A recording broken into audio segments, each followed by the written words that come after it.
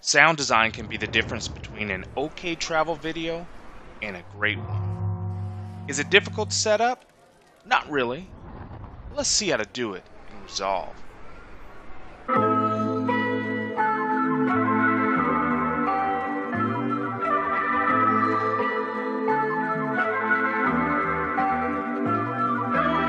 Okay, so let's go through how to create a sound design for a travel video. Now, we've got the Puerto Rico video that I put together here that we're going to use it as an example. Now, I've removed a few edits just so that I can use it as we go through it for teaching purposes. So a couple things here. You've got your tracks here. Your video tracks are at the top, your audio tracks are at the bottom, and the first thing you want to do is create all the tracks that you want for your sound. Now, it's best to group them. In my case, I've got the music, the background, sound effects 1 and 2, because in certain cases, I've got more than one sound effect going at once. And then I've also got the dialogue where I've got people talking. So I split these all up and just right-click here, added a track, and then selected stereo for each one of these. Okay? So all you want to do is double-click here, and then you can type in the name of the soundtrack. The other thing that I like to do is actually color code it because it helps me keep track of what's what. So in this case, I left the soundtrack or the music track just the base default color. And then for the background, sound effects, and so forth, I went ahead and right-clicked here and then changed the track color and then selected it accordingly. Okay, so that's all I typically like to do here, is to drop in all of my clips. My sound effect clips, I actually like to drop them in here, and then I typically do all the other detail edits on the Fairlight page. So let's go to Fairlight right now. Okay, so this looks really complicated, but we're going to kind of simplify a few things here. The tracks are laid out just the same as on the edit page, with the exception being there's no video tracks. Okay, now you can actually enable the video track if you come in here and click on the video. You can actually see it, and sometimes that's helpful to line it up. But in my case, I prefer to do that on the edit page and then come in here and just fine tune it. Okay. So first, let me talk about the layout of Fairlight. Some of the most important things you need to keep in mind here is the track dial. So M is for mute. So if you want to actually turn off the entire track, you click this and you can see that it's going to mute the entire track. S is for solo, and that's going to be a very helpful tool that we're going to use. So we're going to talk more about that here in a minute. And then R is usually for record when you're recording something like a track or audio over it. And we're not going to cover that today. So the other thing is this shows you the levels for that particular track. And then over here in the mixer, this is where detail is stored. So in the input, you can select different inputs in case you're recording something. Effects, we're going to show you how to do like noise reduction across the entire track. Dynamics gets into some advanced features with compressions and so forth. Equalization across the entire track. And then pan, obviously you can select how you want the music to come, or the sound to come out, whether it's right, left, front, back. This gets into surround sound and so forth. So we're going to focus in here on the music. So I'm going to play the music. I'm going to solo out that track, and notice what happens as I play that. I'm going to play that right in here. What I'm actually going to do here is I'm going to dim this out. So a couple of things we're going to note here. The individual lines are the peak values, and then the solid bars are the average values. Okay? So for sound, the main soundtrack, typically, that's going to be the loudest, and we're going to just go from there. But as we get into other things such as the background and the sound effects and the dialogue, there's different ranges that we want to put those in, so that at least as a starting point, that way everything kind of sounds realistic. So we're going to actually go in here and we're going to solo out this dialogue track here. I've got a fade in, and I actually adjusted this keyframe so that it's got a slope to the fade in. We're going to go ahead and play this. Notice here the levels. The levels, the peaks are right about -10, and the average is here in the yellow range, 10 to 15 or so. That will usually be a good starting place, if not an ending place, for your dialogue. So that looks good there.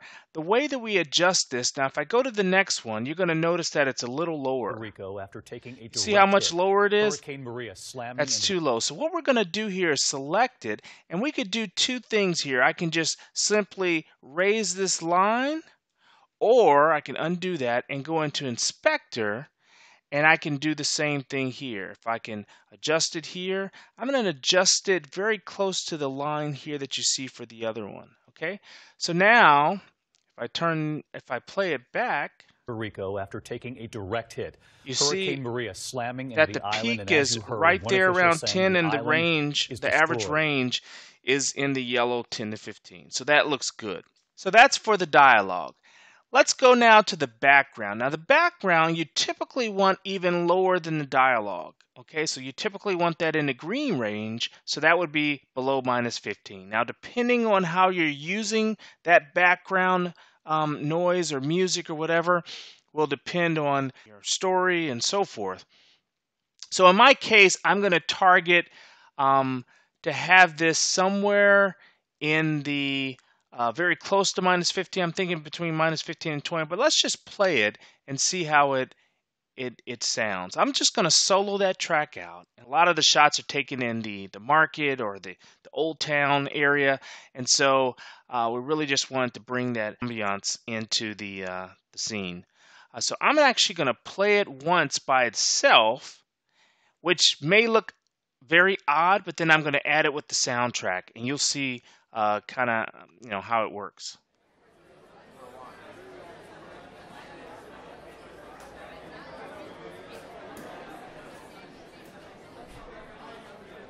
Okay, so now let's play it, but add the soundtrack.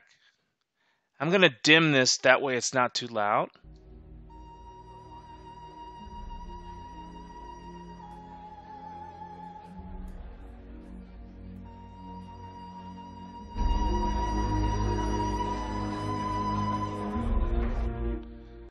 Okay, so that sounded pretty good, maybe a little loud, but I'm going to leave it there for now for illustrative purposes. But you see what I mean. You could just simply adjust this. Again, you could adjust the volume as you see fit. I've already dialed it down a little bit. But I think as this kind of flows, especially as the music gets louder, it will actually be less noticeable. So I'm going to leave that there.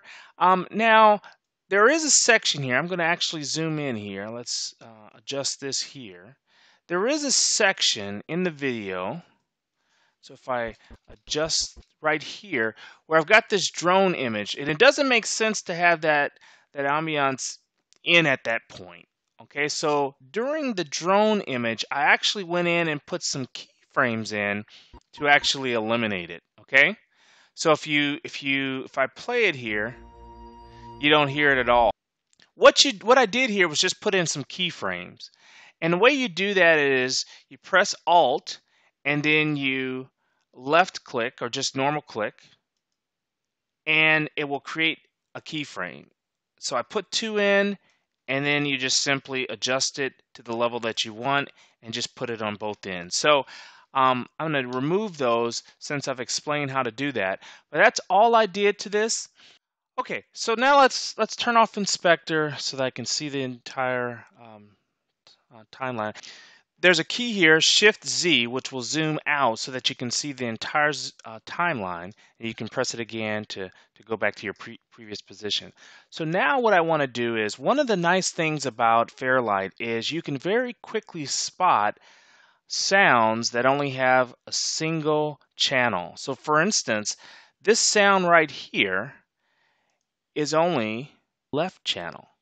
It's not in the left and right, as you can see. And this is pretty common with certain sound effects you get online, or even, believe it or not, certain cell phone recordings that you may have. So the easy way to fix this is just to go right click on it, clip attributes, go in here under audio, select change it to the format to stereo, and all you have to do is duplicate it across the 2 channels. So embed channel 1 across right just as it is in left. And then all of a sudden, bingo, you've got that duplicated across both right and left channels. That way you don't have it just on one side. If you're listening to it with headphones, you can hear it in just one ear or something like that. Okay, so that's a good catch. You can't see that on the edit tab, so that's very helpful to do. So what I'm going to do now is I'm actually going to Shift Z. I want to go and look at this. All right, so we're going to I'm going to adjust the EQ of this track. Okay, so this is actually this bell here, and what I want to do is I'm going to loop it and then adjust the volume as well as I'm going to solo this with the music. I think let's turn off dim and let's just do the bell by itself first. So what I'm going to do here is set up a loop. So I'm going to select the range here and I'm going to highlight it just like that. All right, I'm going to adjust this so that it covers the entire sound effect. And I'm going to select loop here, and then all we have to do is press key Alt.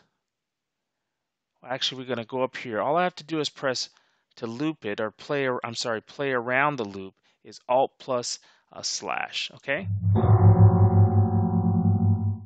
All right. So while that is looping, actually, I'm going to dim it.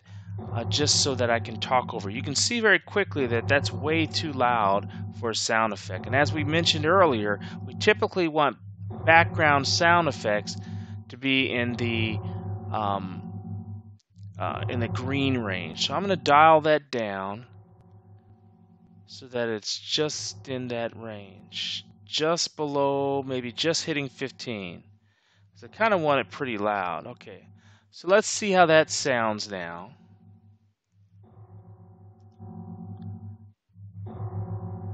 Okay, so that's a good starting point. Now let's see how it sounds when we add the soundtrack back in. Let's see if it's loud enough. If I dim it, now I can talk over that. You notice you can't hear it at all because the track is pretty loud at that point. So what we're going to do is go ahead and dial this back up. A little bit lower. All right, a little more subtle. Yeah, I think that's right about where we want it. Okay, so I think you get the point. You start with the range for background and sound effects, usually below 15, and you adjust from there based on what else you have going on. If we didn't have a loud soundtrack as we have here, the initial range was probably okay. But this is a good way to do that. You loop it, and then you go accordingly. Now, the other thing I want to talk about is the equalization. So in this case, you'll notice that I have decreased. So let's just go to another clip so you can see what the default looks like. Okay, so this is what it would typically look like. So pretty a typical response where we dial it off at the lower frequencies and the higher frequencies, and then in the middle, the gain is at 0. And so you can see the difference here where I've added a slight boost in the lower mid-range as well as the mid-range, and then everything else is pretty much the same. So I did that because of the bell sound. So all you have to do is move these numbers. So if it was here initially, you just needed to move those, and as you're playing the loop, like I'll do real quick, let's go ahead and do Alt/. Okay, you listen very closely as you're playing that so that you can kind of dial that in. And so this is where I ended up with for that. Okay, so that's a very handy tool. This loop function is worth its weight in gold because you're really able to fine-tune your audio by just doing that. The last thing we're going to go to, so let me first turn off the inspector, and then I'm going to clear out this range here. If you go into mark and you do clear in and out, it will remove those points. And what we want to do now is to go into noise reduction. So we'll pull in some of these effects here that's in the default for Fairlight. Some of the most common ones that we use is noise reduction and dehummer. So typically, if you've got, say, one clip on a track or similar clips on a track, you may want to apply this to the entire track. So I'm just going to show, for example, let's say we've got a humming issue on our main track. So all we have to do is drag that here, and then it will put this on the track. And in the case of this being in the United States, you use 60 hertz, 50 hertz if it's in Europe. And then usually default is pretty good. You can adjust the volume based on how, how it's affecting the levels, because as you can see here, as you play it, it's going to try to tune down some of the lower frequencies, and that could impact your soundtrack, so you may want to minimize that or limit that. And it also gives you the ability to kind of just listen to the hum only and so forth. So that's how you would add it to the entire track. So as you notice here, the dehummer is actually showing up here in the effects because it's over the entire track.